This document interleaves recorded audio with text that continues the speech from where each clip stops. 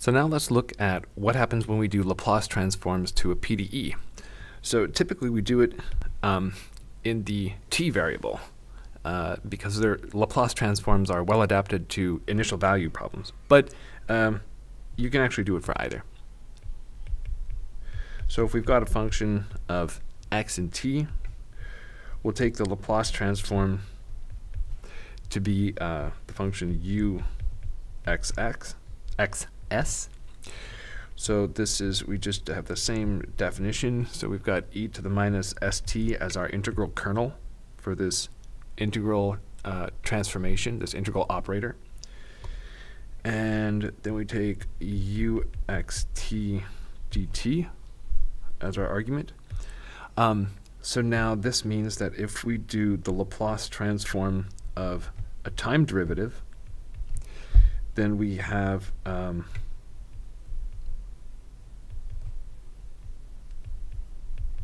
ddtu xt dt, and we can move this derivative to the other argument using integration by parts. And we only have to pay with a boundary term and a minus sign.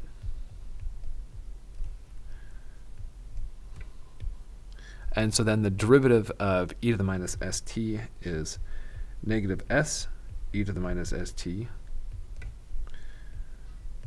And now we've got the derivative off the u. And so one of these boundary terms is going to die, namely the one at infinity, because we require our function u to be of exponential order. So e to the minus st will kill it off. And then we're left with minus u x0 and s times u xs. So just like before, we see that the derivative in u over here is converted into this factor of s on the transform side. However, if we do the Laplace transform of an x derivative,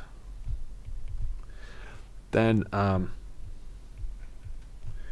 we've got e to the minus st ddx uxt dt. Then since the ddx has nothing to do with t's, we can take it out in front of the e, and in fact we can take it out in front of the integral altogether.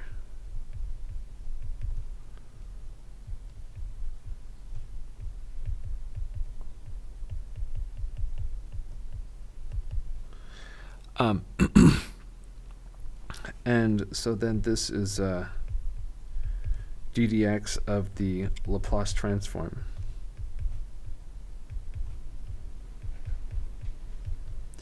So derivatives on the x of on little u become derivatives with respect to x on big U.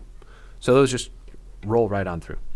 Okay, so how do we use this to solve, say, the heat equation? Let's do ut minus uxx equals 0, and we'll do it on x positive, and we'll do ux0 fixed at 0, and we'll do u0t equal to 1. And so this is the model for a contamination problem. So we imagine that we have some long, narrow channel. Maybe it goes down a little ways like this. And right here we are releasing contaminant. And so let's see, this is, so we're releasing contaminant at a steady rate here at x equals 0, and then it goes off towards infinity off that way, and so we're pumping in effluent, and we want to know how this stuff diffuses out away from the source. Okay, so that's the meaning of u0t equals 1. Okay, so let's see. Applying Laplace transforms to this problem, we have the PDE becomes s u xs minus u x0. So this part is our Laplace transform of ut. And then we have minus u xx and 0. And when we transform our initial condition, we get an initial condition of boundary condition. u0s is 1 over s. So the Laplace transform of 1 is 1 over s.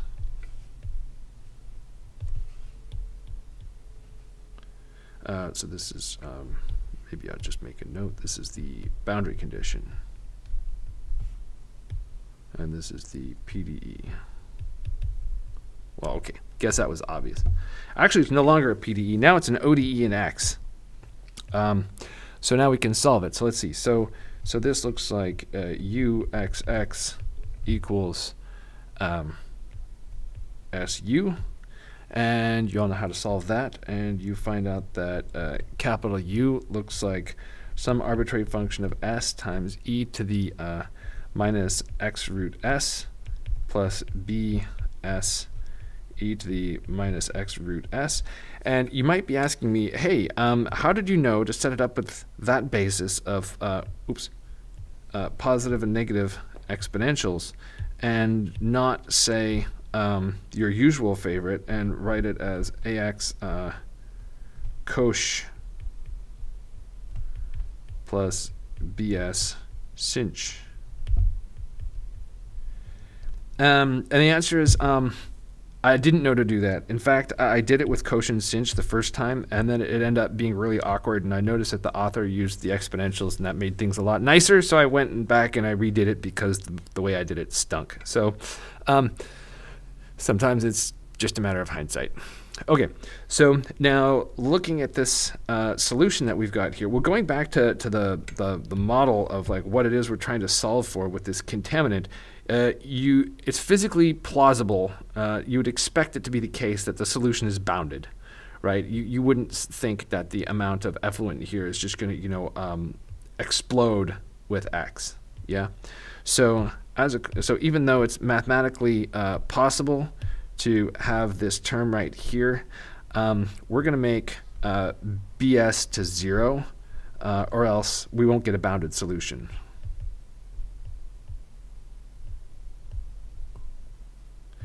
Okay, and then we need to figure out what AS is.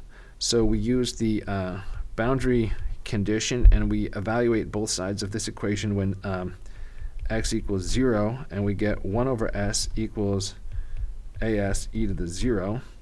So AS is 1 over s. And we know now that our u is 1 over s e to the minus x root s. Now we're ready to look at our handy-dandy lookup table to see. So we want to find this in the table of Laplace transforms.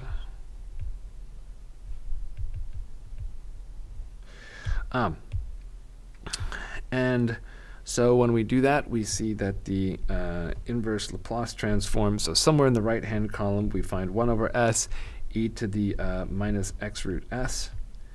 And it turns out that this is the complementary error function of x over square root 4 pi t. And so complementary error function means 1 minus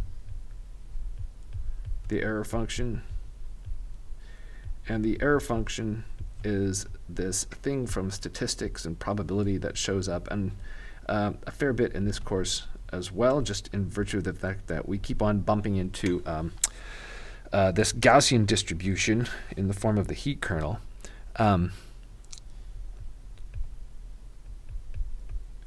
So this is this integral here.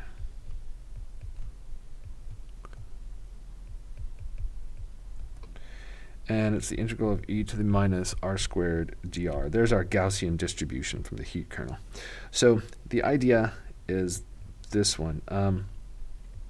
This Gaussian curve looks like some bell curve, like this.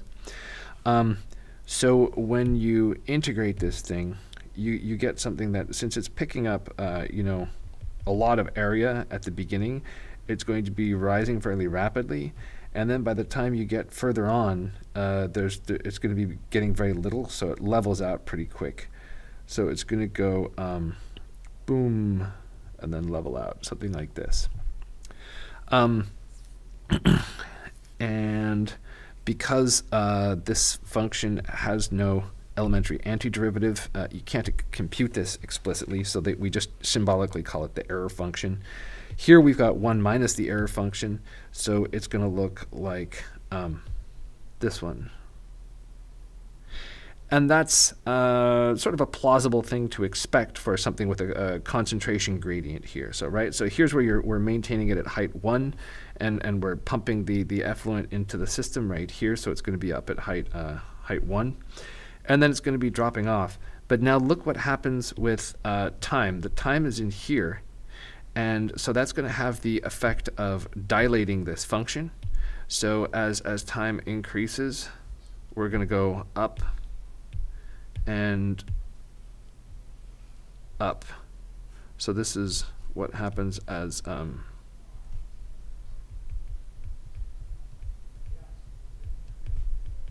we increase t. So that's good. That looks like a physically plausible solution.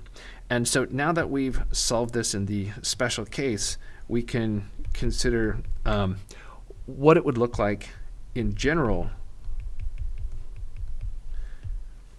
So if we had the same initial condition of clear, pristine water, and now we dump at x equals 0, we dump in effluent at some non-constant rate, f of t. Well, then from this part of the problem, we know that we are going to have uxs is going to be as e to the minus x root s, but this time with the boundary condition of u0 s equals capital F, because we transformed the boundary condition as well.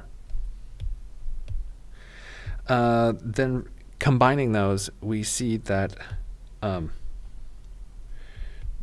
now the solution is f e to the minus up x root s. Yeah? And so in order to figure out what the solution is, we're going to have to invert the Laplace transform of f times e to the negative x root s. But this is a product, so this comes back as a convolution.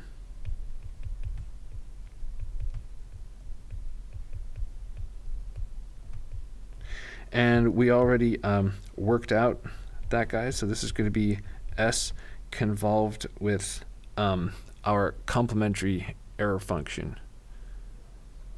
Oh, sorry. This one's actually slightly different because we don't have the 1 over s. So we go back to the Laplace, the table of Laplace transforms, and we find out that this one is actually x over square root 4 pi t cubed e to the minus x squared over 4t. Okay. And so then that's the thing that we're going to need to convolve against down here. And so the general form of the solution for this one is going to be the integral from 0 to t for our Laplace convolution, x over 4 pi t cubed in a square root. Whoa, that was a bonzo square root. Okay. E to the minus x squared 4t times f of t minus tau d tau. And then I just realized I've been writing t's instead of taus. Sorry. Let me fix. Yeah. There we go. All right. So there we have the general solution for this boundary value problem.